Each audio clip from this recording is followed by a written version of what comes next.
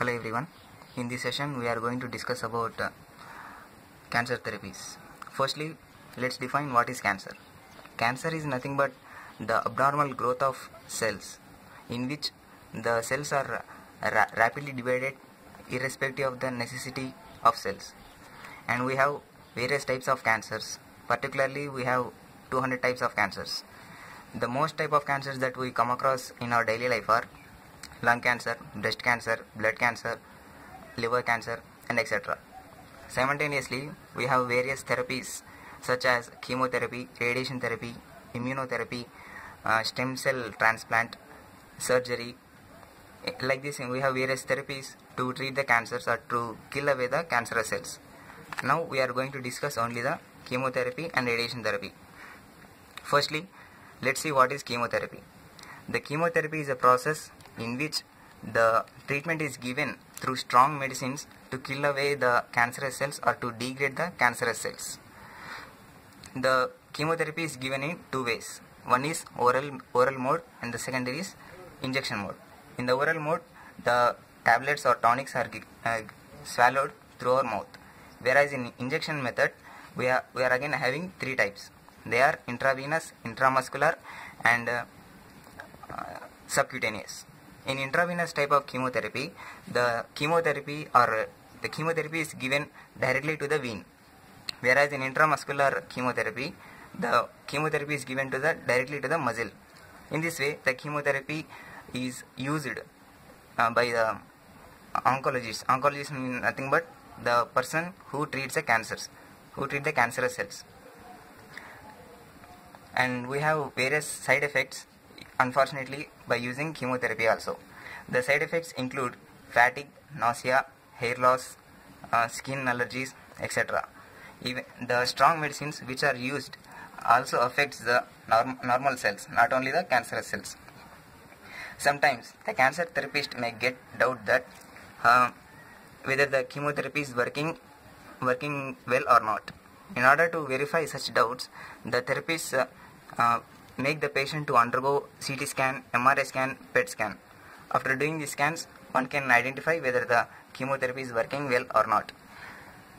Simultaneously, the patient who is undergoing the chemotherapy must take a good diet which is advised by the doctor.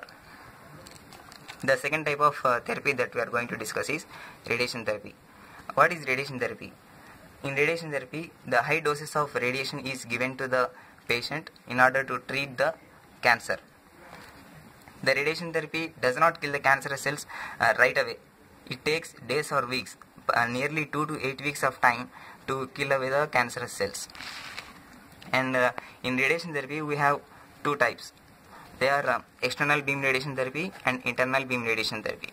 In external beam radiation therapy, the part which is affected with the cancer is exposed to the radiation source or the machine through which the radiation is evolved.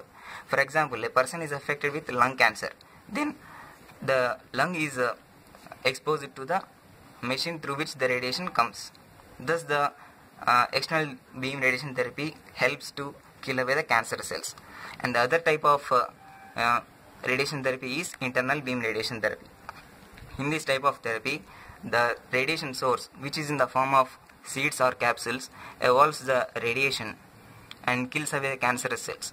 The therapist implants these seeds or capsules into the patient who has been affected with cancer. Thus, the internal beam radiation therapy and external beam radiation therapy are employed to degrade the activity of cancerous cells. Simultaneously, we have various side effects by using the radiation therapy.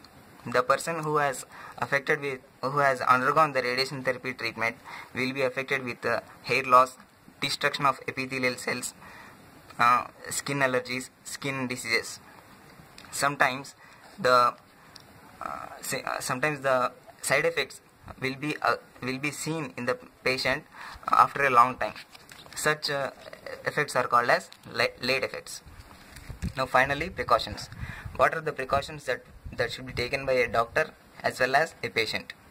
During the time of radiation therapy, the doctor must use less amount of radiation so that the normal cells cannot be affected. The patient who has undergone the radiation therapy must be very cautious. And the body fluids such as saliva, urine, sweat emits radiation, and this radiation may affect the normal people. The pregnant women and the children who are less than 1 year old must not move friendly with the persons who have undergone the radiation therapy. This is about the chemotherapy and radiation therapy. Thank you for watching.